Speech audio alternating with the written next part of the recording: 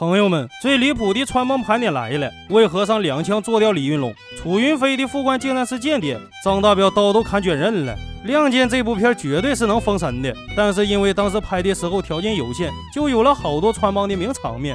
小时候看魏和尚去世的那场戏的时候，那是哭的稀里哗啦。结果现在一瞅，这打劫魏和尚的人里还藏着个李云龙，结果还被魏和尚两枪做掉了。怪不得老李要报仇呢！不报此仇，我李云龙誓不为人。魏和尚到最后都没明白老李为啥要做掉他，可能是因为那盘花生米。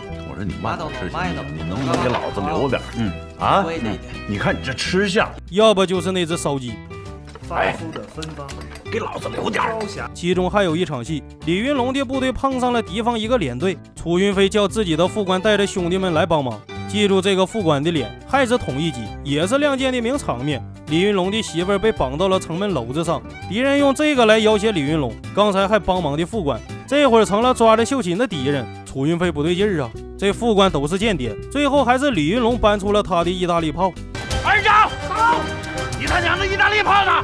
给我拉下来！现在的演员大部分都是科班出身，但是以前的就不一样了，他们还有可能是刚从工地搬砖过来的。除了搬砖兄弟，巡演也一样不靠谱。敌人把骑兵连包围以后，都要上刺刀了，还有兄弟在嗑瓜子儿。打仗呢，兄弟，严肃点儿啊！张大彪也是亮剑里的狠人，一把大砍刀见谁砍谁，帽子一摘谁都不爱。在和敌人 PK 的时候，一刀下去刀直接弯了。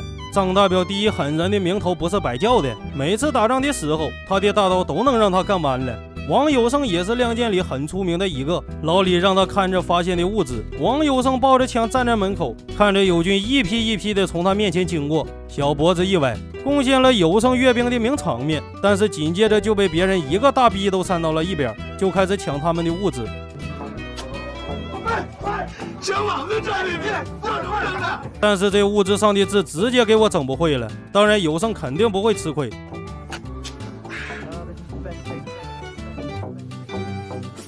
除了这些，老李还在片场喝起了82年的拉菲，还得是老李会享受。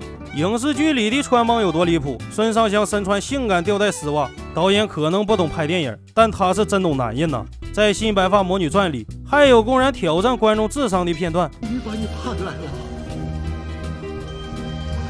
我被困在这里3年了。话说这链子都断成这样了，就没想过自己跑出去看看吗？在《西游记》里也有这样的一幕，孙悟空去找太乙天尊求援，结果被他一把拽上了滑板。好，大圣，随我来，走。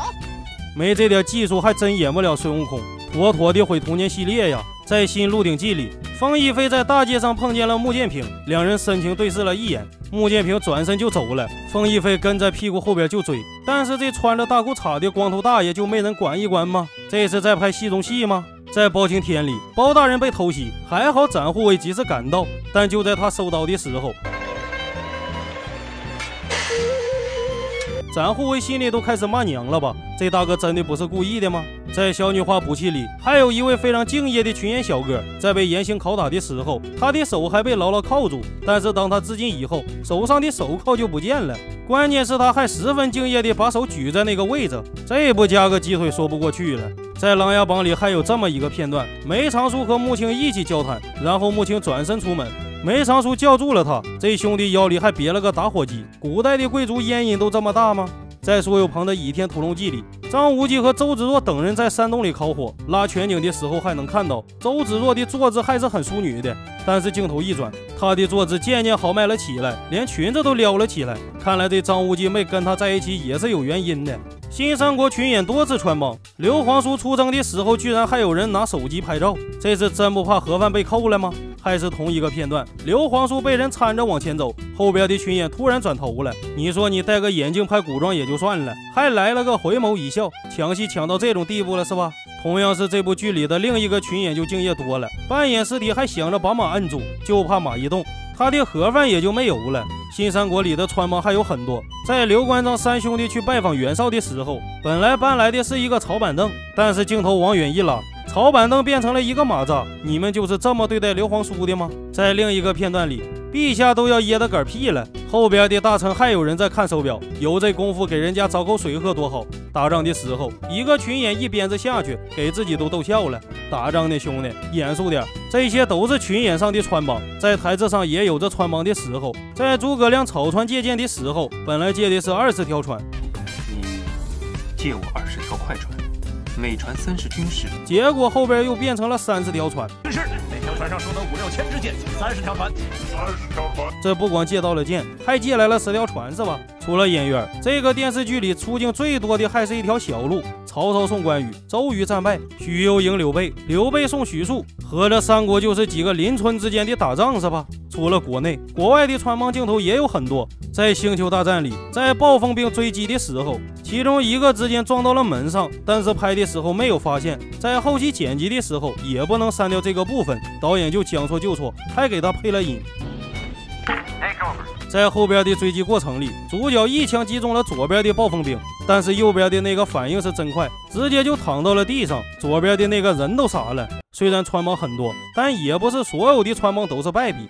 在星爷的大内密探008发里，法印被一拳打飞。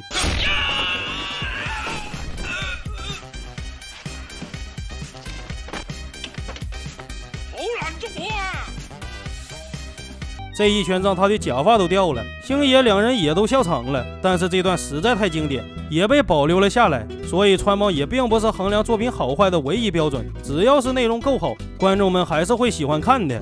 好了，今天的视频就到这里。如果你也喜欢这个视频，点个关注，咱们下期继续。